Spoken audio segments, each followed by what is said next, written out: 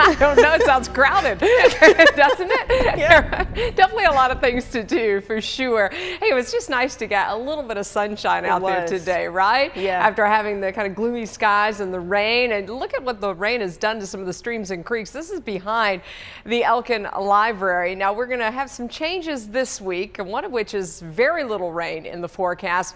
Also, it is back to normal as far as temperatures go. So no teens and no temps that are close to 70 degrees. We do have a quick hitting rain snow weather maker that comes in for the middle part of the week, and it looks like it may be dry for next weekend. Far from it this past weekend, where we had a record rainfall set yesterday at 1.81 inches, breaking the old record from 1998 of just over 1.5 inches. Now this is rainfall today, where we saw close to 1 inch from Forsyth County up toward the Virginia border, and then you add to that yesterday's rainfall totals, and easily folks seeing 1 to 3 inches of rain from this weather system, and in some cases closer to 4.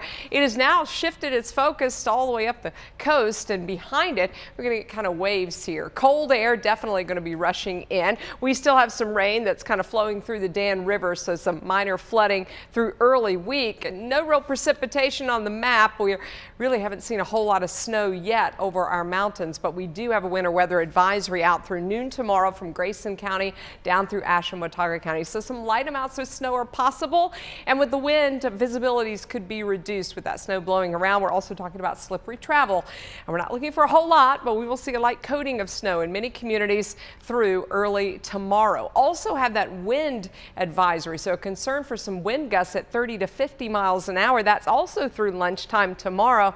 Those gusty winds could down some trees. Remember, we've got real saturated ground, so some of those trees are going to be a little bit weaker. We could have some isolated power outages. Right now, we've got some wind gusts that are anywhere between 20 to 30 to even 45 miles an hour over the last hour in some of our mountain communities. The sustained winds that are about 20 to 30 from the foothills into the mountains. That makes it cold, right? Our wind chill values down in the low 20s in the mountains, with temperatures that are hovering pretty close to freezing. We're 42 in Pilot, and we've got 41 at Mount Airy. We've also got some low 40s showing across the Piedmont Triad, even upper 30s, where high point is at 39.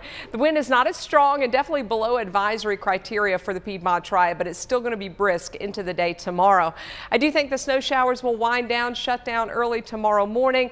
We're actually going to have a few clouds around to start the day, but they will thin out, especially after lunchtime. I'm anticipating a lot of blue sky across the area, but again, it's going to be quite chilly. We've got a high temperature of 52, which doesn't sound too bad. When you factor in that northwest wind at 10 to 25 miles an hour, it's going to feel like it's in the 30s and 40s for most of the day if you do have to be out in it. For the foothills, windy to start. Remember, those winds will come down some in the afternoon. You've got a high of 50 degrees. Definitely going to be a wind chill component tomorrow too. Feels like it's in the 30s and 40s. For the mountains, those wind chill values likely going to be in the low 20s in the morning, maybe a few flurries, then up to about 39 for tomorrow afternoon. That next weather system I was telling you about for the middle part of the week is a little clipper here. It's setting up over Canada. It's going to drop down real quick. So on Tuesday, we start off with freezing temperatures. We have clouds that increase, and then this real quick shot of moisture here. Some of it could be snow in the mountains and up toward the Virginia border. That's overnight Tuesday into early Wednesday, and then that moves off to the east and we will dry out.